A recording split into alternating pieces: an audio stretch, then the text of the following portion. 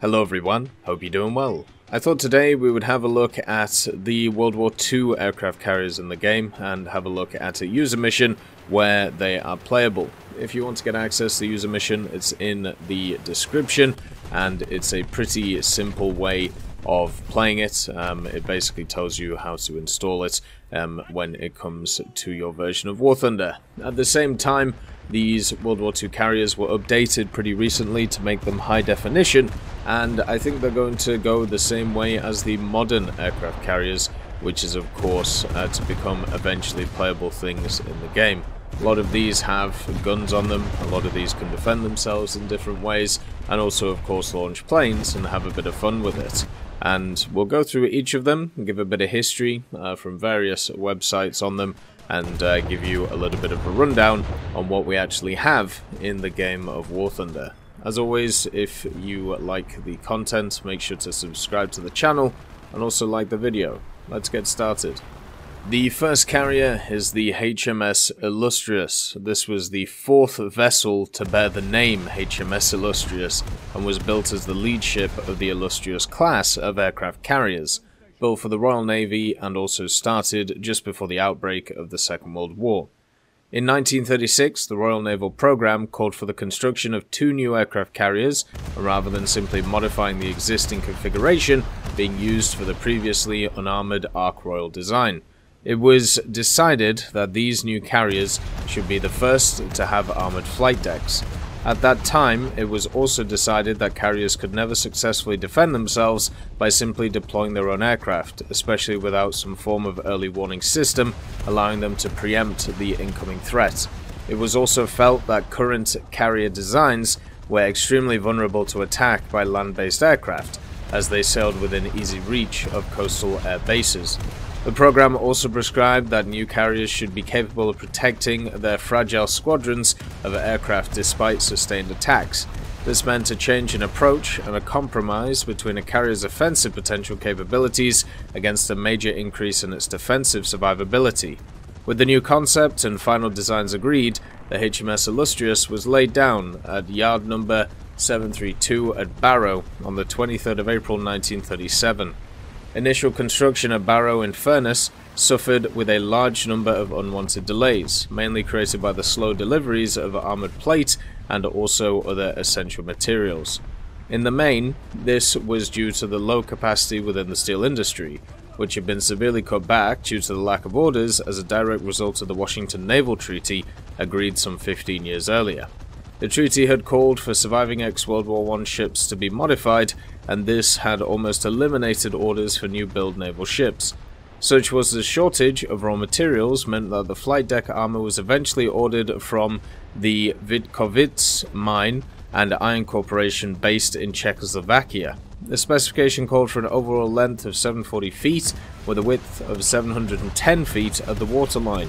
Her beam was calculated to be 95 feet 9 inches at the waterline, with a draft of 28 feet 10 inches at deep load and a displacement of 23,000 long tons at standard load.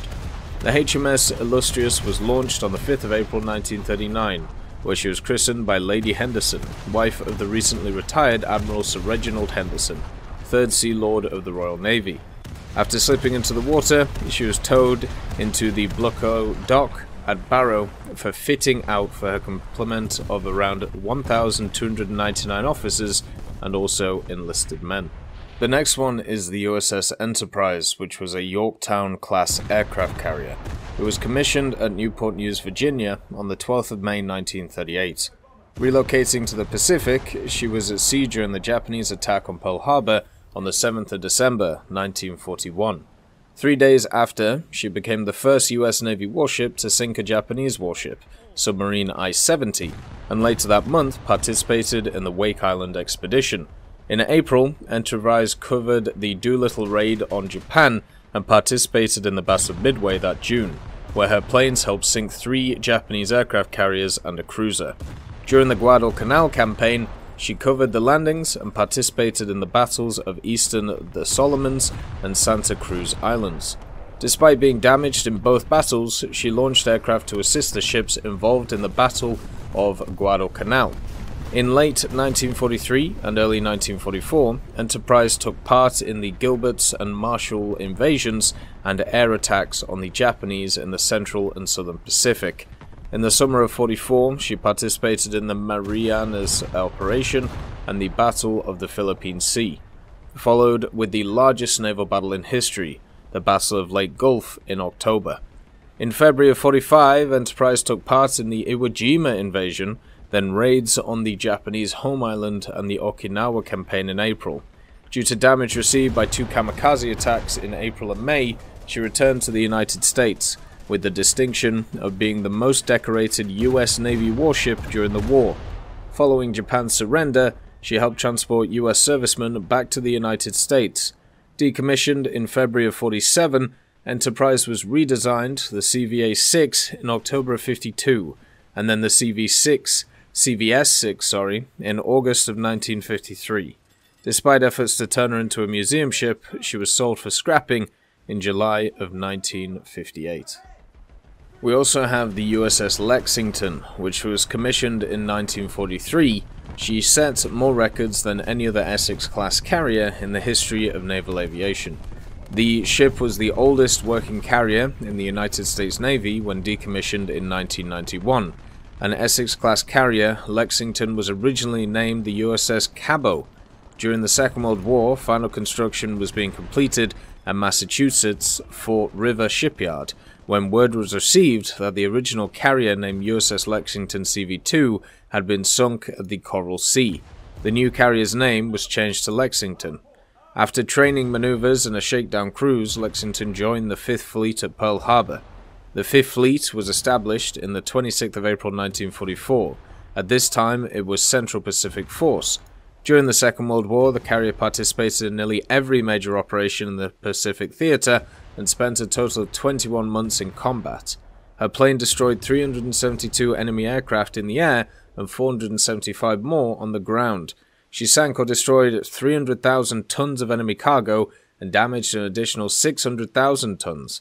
The ship's guns also shot down 15 planes and assisted in downing 5 more. The Japanese reported Lexington sunk no less than 4 times, yet each time she returned to fight again, leading the propagandist Tokyo Rose to nickname her the Blue Ghost. The name is a tribute to the ship and the crew and air groups that served aboard her. After the war, Lexington was briefly decommissioned, from 47 to 55. When reactivated, she operated primarily with the 7th Fleet out of San Diego, California. Although not involved in actual combat, Lexington kept an offshore vigil during tensions in Formosa, Laos, and Cuba. In 1962, she sailed into Pensacola, Florida, and began training operations, eventually being officially designated the CVT-16, Navy Training Carrier. The USS Saratoga, or CV-3, was a Lexington-class aircraft carrier built for the United States Navy during the 1920s. Originally designed as a battlecruiser, she was converted into one of the Navy's first aircraft carriers during the construction to comply with the Naval Washington Treaty of 1922. The ship entered service in 1928 and was assigned to the Pacific Fleet for her entire career.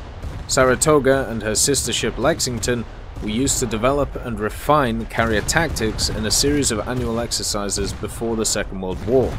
On more than one occasion, these exercises included successful surprise attacks on Pearl Harbor, Hawaii. She was one of the 3 pre-war US fleet aircraft carriers, along with the Enterprise and the Ranger, to serve throughout the Second World War. The last one is the IJN Shokaku class, the Shokaku. The Shokaku and also Zuikaku in many ways represented the pinnacle of IJN aircraft carrier development in 1937. Unbound by treaty limits since December of 36, engineers were now free to work out the design the Japanese Admiralty really wanted. Planned with 96 aircraft initially, more than the American Lexington and Yorktown or any British carrier, this was revised to a more modest 72 modern models. Low and still very fast at more than 34 knots, well armed and better protected than any aircraft carrier before them. They really were the fulcrum of the Kido Butai, just ready in time to participate for the Pearl Harbor attack. They participated in the Indian Ocean Raid, the Battle of the Coral Sea, and faithfully missed the Battle of Midway, were at Santa Cruz and the Solomons before meeting their fate at the Battle of the Philippine Sea in June and of late in October of 44. That's all the carriers that were added to the game, and you can play them if you just follow the link in the description. As always, I hope you have a wonderful day, and I'll see you next time. I'd just like to thank Millie Draper, Juan the Panda, Nick R. Kupila, Carrion Crow, Gus Irenicus, Pyman, Merciless Reaper, Orange Tail, Teddy, Daniel Stanton, Moxie B. Young, Peter Grayling, Jerry Provolt, Bareen, Alan Hacker, Sem Arslan, Uncle Bean, Derek R. and Lafouche for supporting the channel.